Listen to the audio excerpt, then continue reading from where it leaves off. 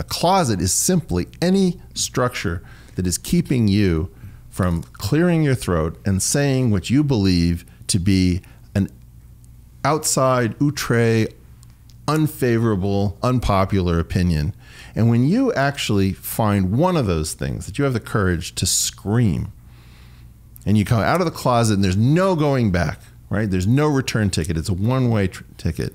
You will find out whether you are actually crazy and you should have stayed in the closet, or whether there's a world that says, thank God somebody finally said it. And what I would admonish you to do is to think about, all of you can build a website.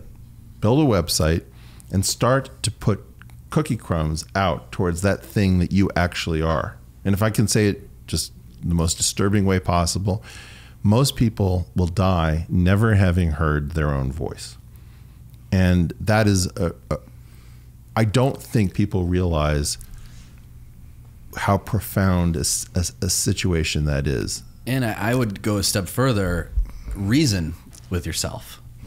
So not only the suppression of the thought, but whether it's hitting record on the podcast or putting it out on YouTube or writing the blog, that level of commitment entails reasoning and developing out that thought further.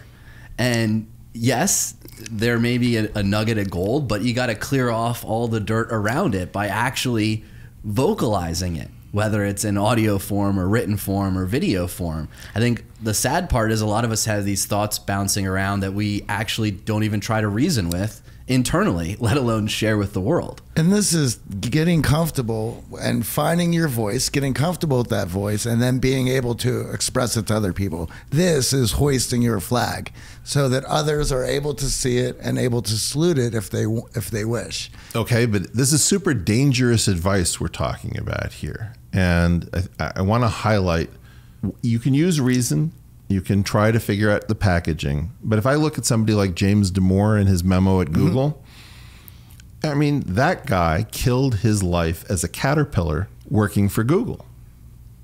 That stage of his life was over.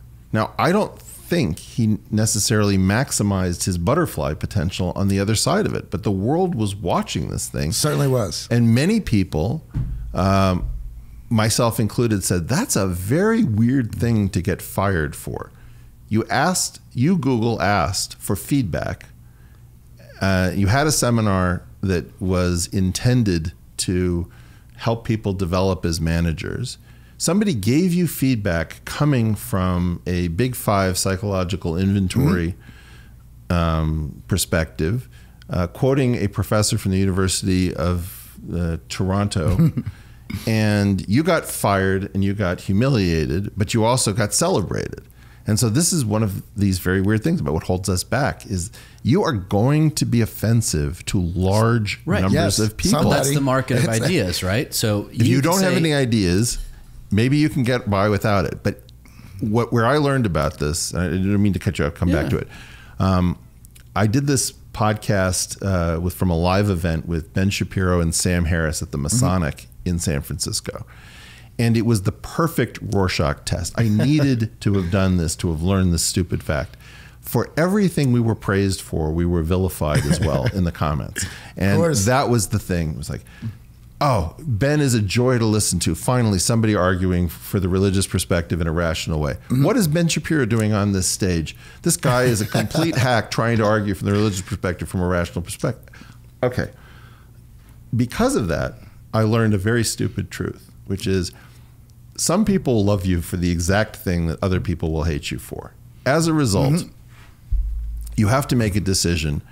Are you not willing to be hated for anything from a reasonable perspective, right? Because if you say anything, there is a reason to hate whatever it is that you said. Maybe you've made some comment about Taco Bell and somebody's aunt was killed in a Taco Bell and they think that you're being insensitive.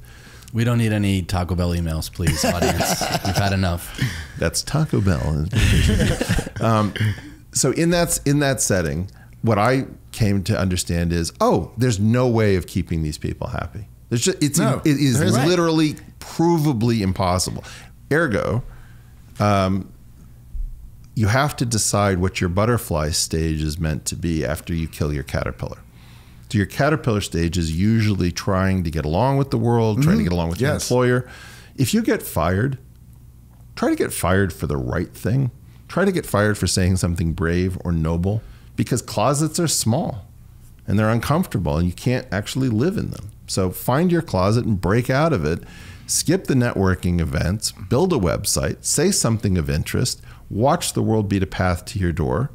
Be prepared that you're going to have to go without income for a few months because you're going to piss somebody off, and it might be your employer. So make sure that you've got, a certain amount of supplies.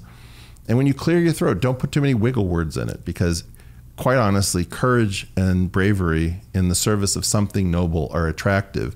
And it is a wide open opportunity set out there because everybody is scared to talk.